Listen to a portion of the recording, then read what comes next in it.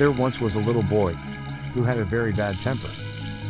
His father decided to hand him a bag of nails and said that every time the boy lost his temper, he had to hammer a nail into the fence. On the first day, the boy hammered 37 nails into that fence. The boy gradually began to control his temper over the next few weeks, and the number of nails he was hammering into the fence slowly decreased. He discovered it was easier to control his temper than to hammer those nails into the fence. Finally, the day came when the boy didn't lose his temper at all.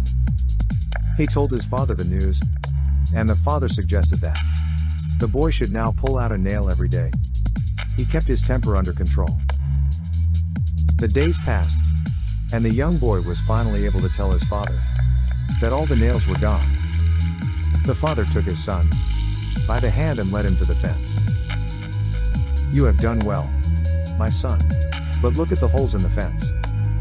The fence will never be the same. When you say things in anger, they leave a scar just like this one.